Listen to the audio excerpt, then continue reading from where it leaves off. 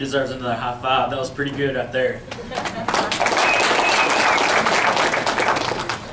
Alright, so here a couple of weeks ago, I got to thinking about the theme of what your claim to 4-H fame.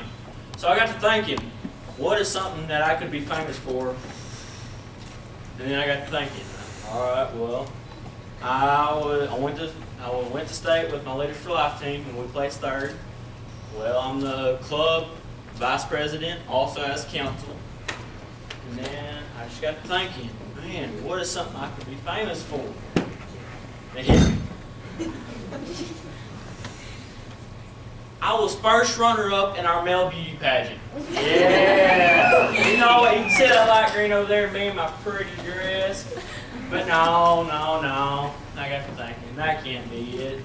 So maybe it's just my will to be outgoing, to go and help others, to be a leader. So I just kept thinking, and it hit me. Giving 100%. That's what it takes. That's what it takes to get people's attention. From little ones when you're at county camp, or from y'all when you just see me out there hitting those dance moves on the floor, you know, like But you know, it's just some things like that catches a person's eye and makes them say, hey, maybe this kid would be all right. Maybe he could be a decent leader.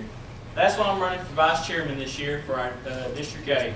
And I think if you choose me, I'm going to give it my all. I'm going to give it 100%. I'm going to do it for y'all. And I'm going to make y'all 4-H famous. Thank y'all.